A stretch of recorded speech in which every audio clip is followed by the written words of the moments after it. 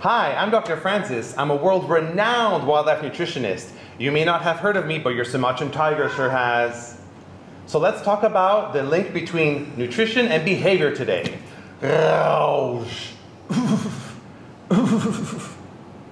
What? That's how they communicate with us. Go to a zoo, please. Does your dog have any behavioral quirks, or maybe it's difficult to train? Or maybe you just have a new puppy and you want to know how you can support their temperament and a successful training long term. Training and nutrition have a huge important link. And it's such a big topic, I brought in the big guns today. I brought in my friend Fraser, which is a certified dog behavior specialist. And he'll be able to help us understand the link between nutrition and behavior. Hi Fraser, how are you doing? I'm good, thanks. How are you doing? Very good. So in a nutshell, what is the link between nutrition and behavior? Well, the nutshell is quite simple. Good nutrition equals better comfort. Better comfort equals better behavior. Okay? But don't just take my word for it. In 2007, Cambridge University did a study on exactly this. What is the link between nutrition and behaviour in dogs? Now, of course, they looked at not just dogs, they looked at cats and other mammals as well as humans, but dogs were part of this study. And one of the big examples that I'm going to use is the bioavailability of tryptophan. So, amino acid, tryptophan. Tryptophan is the amino acid which is the precursor to serotonin. Oh, the feel-good hormone. Exactly. Right. So, you feel good, you behave better. If you don't feel so good, you get a little bit ratty. Little bit annoyed. Yeah. So this is effectively what they found in the study as well. So as much as we know, yes, great, now we know for a fact that there is a link between nutrition and behaviour. But to me, this is not the most important factor about this. Okay. The most important factor is why it's important. So, quite frankly, over the last 15 to 30 years, the amount of knowledge and scientific discovery that we've gone through in canine behaviour and cognitive ability is quite tremendous. And this is why you're seeing such a massive shift in training methodologies and the way that we do things. You know, what we did 30 years ago isn't necessarily the correct thing to do these days. The way we're feeding our dogs, the way we're training our dogs, everything is different. Absolutely everything. The way we support our dogs, the way we understand our dogs. So simple things that still blows people's mind, like our dogs do not feel guilt in the same way that we do. Everybody goes, oh, look how guilty my dog is. They don't feel it that way. They don't. They don't. And not to go down that rabbit hole, but effectively, we would feel guilt as in, oh, I really shouldn't have done that, I'll never do that again. But dogs feel guilt as in, oh, I'm reading my owner's reaction. I don't upset. Exactly. How do I dissuade that? Exactly. They're not worried about what they did. They're worried about what you're doing. So, and that's nothing wrong with it. Effectively, that is because of the cognitive ability of the dog. Okay. So all of these discoveries are fantastic. These are all behavioural discoveries. However, we also have a lot of increase in what we might want to say more passive behavioural modifications, such as things like primal actions like chewing or steady pace jogging, such as bioacoustics. Oh, what's that? So bioacoustics is effectively music which has been designed for the dog's ears. There's been loads of studies done on that as well, which helps calm them down and help their behaviour. And of course, nutrition. And nutrition. So nutrition is a big one because for you guys who literally do formulate diet exactly for every dog, it's certainly not passive. No. But for your dog owner, it's fairly passive. Buy the food, feed the dog. They don't think that much about it. No. So when they understand that there is a connection, and when we think about this, over the world there is millions of dogs every single year who are euthanized because of behaviour. They are literally killed because of behaviour. There's millions of dogs that are given up to shelters every year because of behaviour. Or too difficult to manage. Exactly. Now, as pet owners, as dog lovers, and this goes for not just dogs, but cats and any other mammals, it's our responsibility to do everything that we can to ensure that we are giving our animals the best chance to succeed. Yeah. The best chance to live harmoniously with us, or be the best canine citizens that they can be. Canine citizens, I like that. Yep. Yeah. So Fraser, are there any specific nutrient links with overexcitement or reactivity or even territorial reactivity? There actually is. Okay. And the example I'll use with this is a study that was done by the Veterinary Medical Association in 2000. And they actually did a study specifically on overexcitement and territorial reactivity.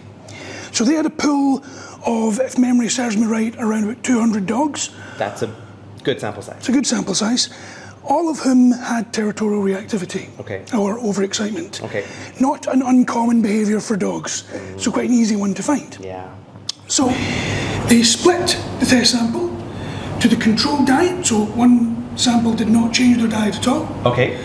And the other sample, they changed to high protein diet. Are we assuming it's kibble? No, this was fresh food. It was fresh food, okay. Yeah. So what they effectively found was that due to the better bioavailability of the high protein diet, the dogs were actually calmer that were on that test sample. Okay. Okay? Yeah. As opposed to the other ones, which obviously there was no behavioural change. Yeah. So with that, we can assume that a lot of that had to do with the bioavailability to the amino acids we were just talking about. Tryptophan. But it's not just that. Okay. We can quite accurately surmise that those behaviours were changed from something a lot simpler. Now, I'm sure that you could go into the deep nutritional science about this, but I'm going to keep this quite simple. There's a time and a place, isn't there? So I'm going to keep this quite simple. Yeah. Okay? So my nutritional background basically comes from human nutrition for myself. Okay. And one of the big parts that I found, coming from somebody who has had to go on a weight loss journey, who does like to try and keep myself in fairly good shape, is that if I do not get enough protein, I do not feel like I am recovering quick enough. Okay. If I have got too much simple carbohydrates in my diet, I feel sluggish. My gut does not feel as settled. Yeah. If I'm eating too much sugar, you're getting big highs and deep crashes. Yeah. Not just in your gut. The blood sugar going up and down. Exactly.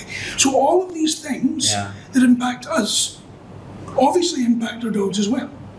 So when you've got a dog that's on a high carbohydrate diet, they're having those peaks and troughs as well in their blood glucose. So they're also getting that same peak and trough in their mental state. In the same way that if you've got an irritable gut, if you've eaten something that's too spicy or something that you don't agree with, or something you're allergic to, you don't feel good within yourself. No.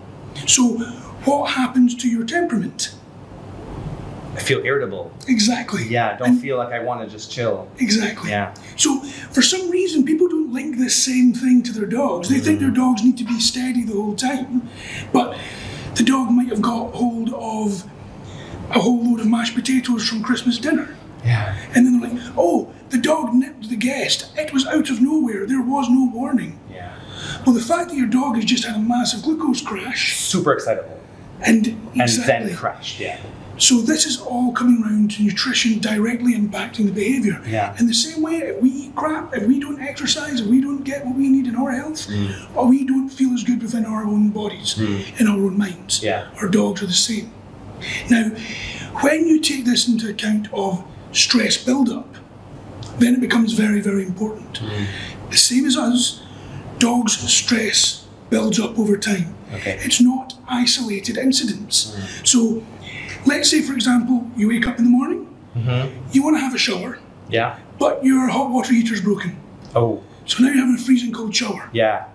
Bang. Yeah. Small amount of stress is Small kicked amount. up there. Big amount. It's a small amount, big amount, depending who you are. Then You're walking into the kitchen to get a coffee and you stub your toe on the coffee table. Okay. Spilling your coffee all over the floor. Oh no. Oh no, terrible. No. That means I get no coffee? No coffee. 100% irritation immediately. But then we change that. So you've got a big jump there. But then we decide to go to Starbucks on the way. Yeah, some people like it. Okay. So you get a and you take a venti, whatever. Yeah. Right? Yeah. What does caffeine do to your body? It will make me very, very energetic and less sleepy, jittery. Positive stress. Yeah. But positive stress and negative stress go into the same bucket. Oh, okay. Okay? So all your stress hormones just stack up on top of each other. Yeah. Doesn't matter if they're positive or negative. Yeah. Now we all have a threshold. When our dogs, or when we reach that threshold, our patience level is in the gutter. And this is why a lot of behaviour problems happen, because people are not aware of their dog's stressors. Now bring that back to nutrition. If your dog every single morning is eating utter crap, that's putting a massive chunk of stress onto that stack, leaving only this much before you start reaching the threshold. So you're dramatically reducing your dog's ability to handle stress every day. So it's not just about how nutrition impacts your dog's behaviour. It's how nutrition with the rest of the world impacts your dog's behaviour. Does that make sense? Thank you so much for your time and talking about the link between nutrition and behavior. Why don't you tell everyone where they can find you? You can find us at noble-canine.com. Thanks everyone for listening to this video. Please subscribe, like this video, and follow us on our Facebook, Instagram, and maybe soon TikTok. Oh, don't be shy to comment.